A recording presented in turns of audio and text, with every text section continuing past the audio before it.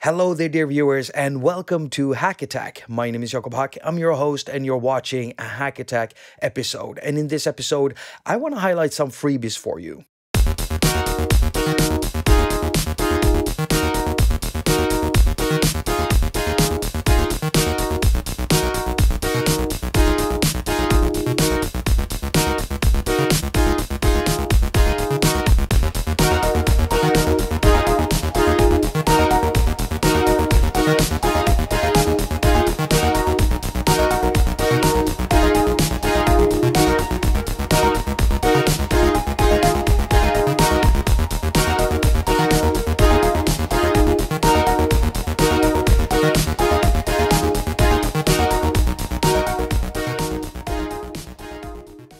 So the apps I'm referring to are Baby Audio's Magic Dice and Magic Switch.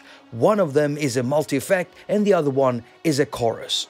Both of these apps are completely free with no in-app purchases, and they're based on Baby Audio's desktop effect plugins.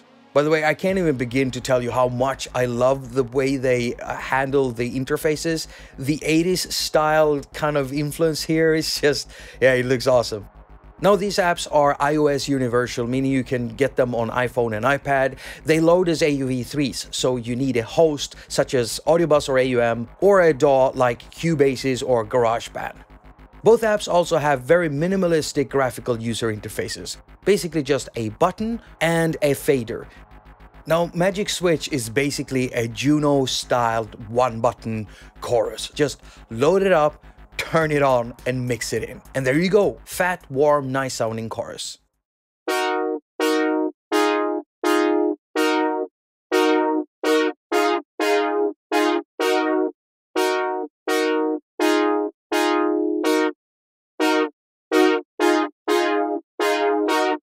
Now, Magic Dice, on the other hand, is a multi-effect, and to me it primarily sounds like a delay/reverb effect. Now, it can do way more things than that, because it can reverse delay stuff, it has modulations in there, and every time you hit the dice, you get a random patch.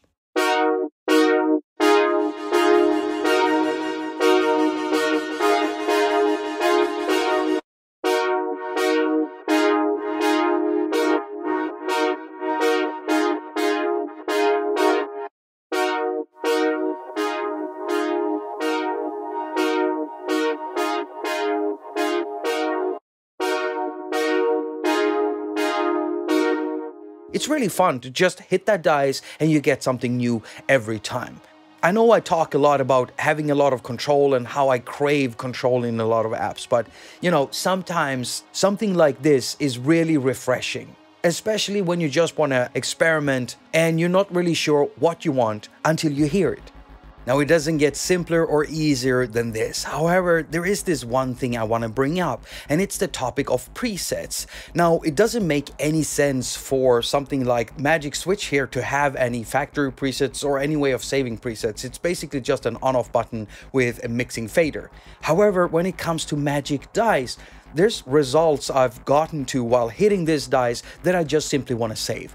And when you're loading an AUv3 into a host, then you can save presets through the internal AUv3 preset system.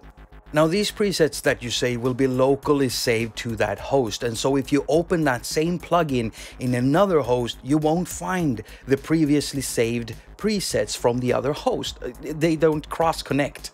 But it is nice to be able to save presets, at least with Magic Dice, because like I said many times, I've gotten results I just want to be able to bring back. You know, this thing would actually look better in gray, so let's just fix that. Bring it in here, invert it, blend it a little bit. Yeah, it just looks way better. Baby Audio, I hope you do this change. Oh, and if you do want to share presets, then you can find the presets that you saved locally in a host. If you go into the Files app, go into the Host app, look for that specific audio unit folder, and then you can find the presets in there. Except from AUM, because it names these, oh, it's so weird. Look at this. The presets are basically inside audio unit presets, And then you have to locate which one of these nicely named folders that are actually holding the presets that you want. A suggestion would be to just make sure that the list is sorted by date, and so you have the latest first, and that way that folder with the most recent presets in it, they will pop up to the top of the list. Makes it easier to find. Yeah, that's pretty much it. But before I round this video off, I just want to mention another free app by Adam Hall. This is also a one-button style Juno chorus called J_no. And yeah, that's all it does. It's an AUv3, it's for free, no in-app purchases. It's got 2 chorus buttons, and you can even combine them for a really wobbly type of chorus.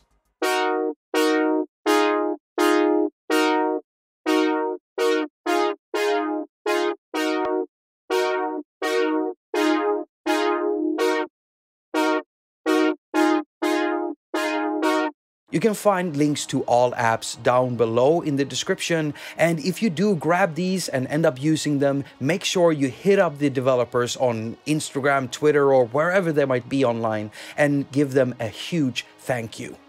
Now, before you leave, why don't you hit this video with a thumbs up if you liked it and a thumbs down if you didn't like it. And if you want to support the work I do on this channel, then I suggest sharing this video, doing a little commenty thing down below, because algorithm goes likey.